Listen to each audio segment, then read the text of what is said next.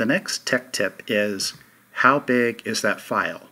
Or how big is that folder if you've got more than one file?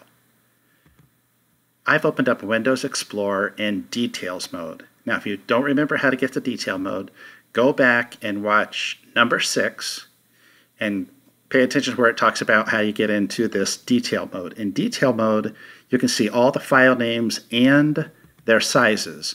So the first video that I made in this series was 35,169 kilobytes. That's 35 megabytes.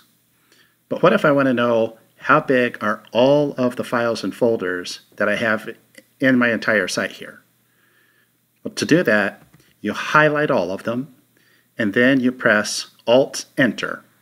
This pops up a window that shows you all of the files in all of these folders are 1.02 gigabytes.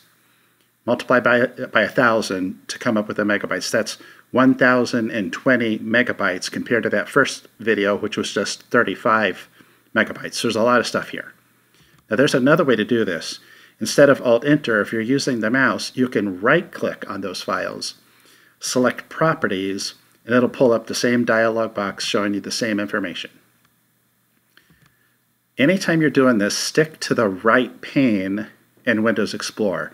The left margins do some different things that are specific to Windows, but the right pane will always do what I've just shown you.